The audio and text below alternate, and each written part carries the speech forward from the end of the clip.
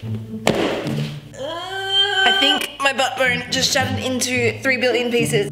I just got my license. Milkshake brings all the boys to the yard and they're like, it's better than yours. Sorry, got a bit carried away. But you see, ever since I've gotten my license, I've noticed that I hate a lot of things. And there is this one particular hate that has just gotten me up to here, and I am sick of it! You see, today I went to gym, and normally it doesn't take me that long to come home from gym. But today, it took another half an hour.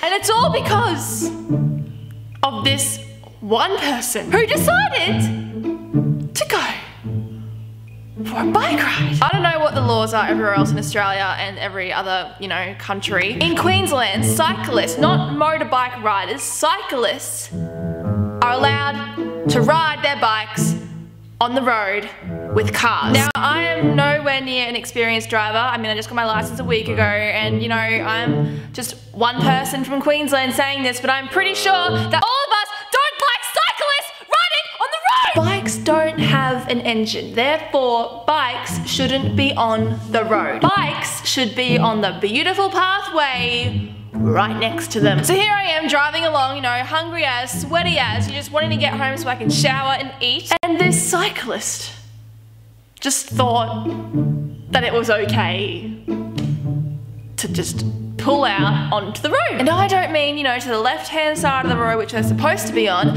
I mean in the middle of the road, in front of my car. I was in a 60 zone, driving 20 kilometers an hour because a cyclist wouldn't get out of my way. Now, there were so many things that I wanted to do to this cyclist. Like, number one, how about you use the pathway? But nope, I didn't do that. You know why? Because I'm nice. There was not a person in sight on that pathway, and he chose to drive in the middle of the road. I also could have done this, but I didn't, because I'm nice. And I also could have done this, but I didn't, because I am nice. So many cyclists have this argument, you see, saying that they have wheels and they should be allowed on the road. Well, hang on. That also means that scooters and skateboards and ripsticks